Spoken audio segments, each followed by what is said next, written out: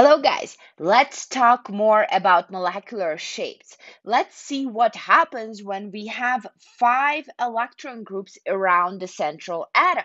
So in that case, we are going to get a shape that is called trigonal bipyramidal. It looks a little bit complicated, but it's actually pretty simple. Remember, we are going to have 3 atoms that are in the equatorial positions and they are in one plane, and 2 more atoms in the axial positions. Okay, what is the simplest way to imagine this type of molecular geometry? Well, let's take the trigonal planar geometry that we know really well, right? We know that the bond angles are 120 degrees. And these are actually the atoms in the equatorial position in a trigonal bipyramidal shape.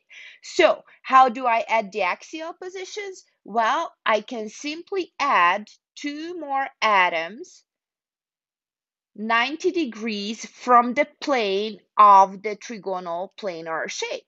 Okay, one and another one on the bottom.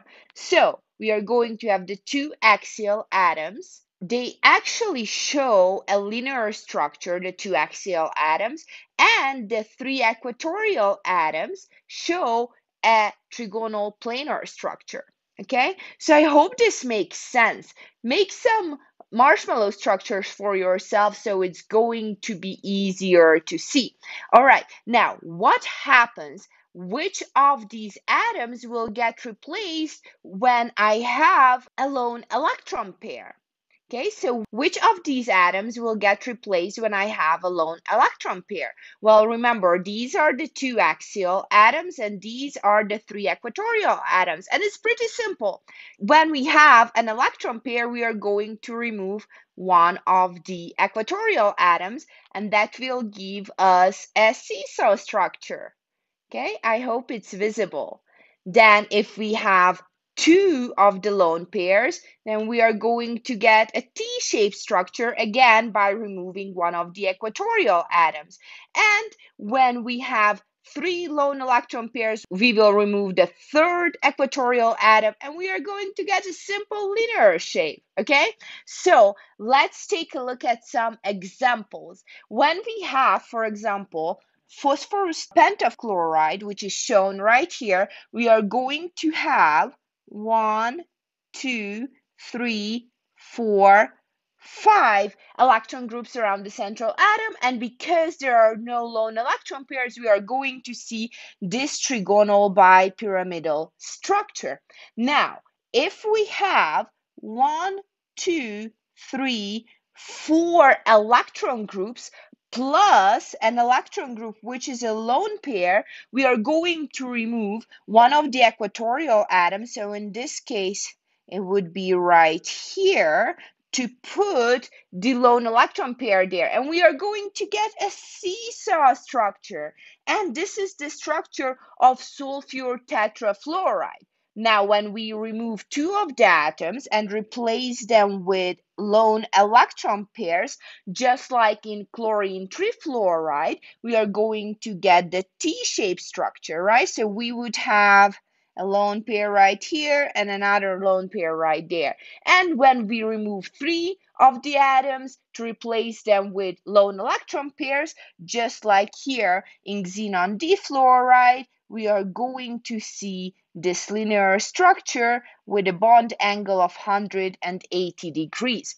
All right, I hope this makes sense. Now, what happens when we actually have 6 electron groups around the central atom?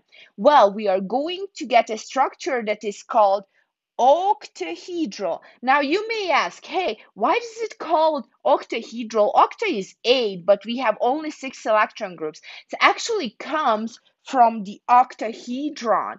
Okay, that shape, as you can see, actually has 8 faces, okay? And that's from where the name of the octahedral structure is coming from, because octahedron has 8 faces. All right, so what is the simplest way to imagine the octahedral structure? Let's start step by step. let's take a planar structure, okay? So this is a planar structure and it's a square planar structure, right? So we have four bonds. There are 90-degree angles between these bonds, and each bond is in the same plane, and here's the central atom. And how do we add two more atoms? Well, we just have to add them in a linear way on this side, okay? And on the other side. Let me see. Here we go. All right. So this is the octahedral structure. Now, we don't have in this case equatorial or axial atoms because if I just start moving this structure, it looks the same way, doesn't matter from which side you are looking at it.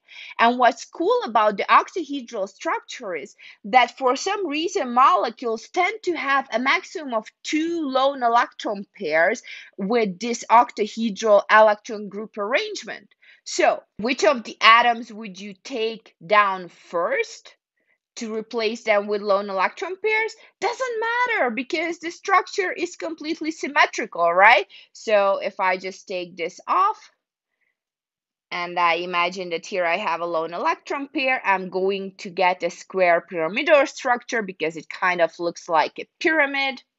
Okay, and remember that actually if we have an electron pair right here, it pushes a little bit on these bonds, right? And then if I want to take off another atom to replace it with a lone electron pair, I would take this one off because that would give the most space for all the other atoms and the lone electron pair. So I ended up with a square planar structure, the same geometry with which I started with at the beginning. Okay, it's a little bit wonky because it's marshmallows, but I think you get the point. So, what are the examples? For example, sulfur hexafluoride, this molecule right here is going to have an octahedral structure. As we can see, it has 1, 2, 3, 4, 5, 6 electron groups around the central atom and no lone electron pairs. Then bromine pentafluoride, here we'll have 1, 2, 3, 4, 5 bonds and a lone electron pair right there. It's going to have this square pyramidal structure, which looks like kind of a pyramid. And then we are going to have a square planar structure when we have xenon tetrafluoride. We have 1, 2, 3, 4 electron groups which are in bonds and 2 more electron groups as lone pairs. Okay, make some marshmallow structures and I hope it makes sense. See you in the next video.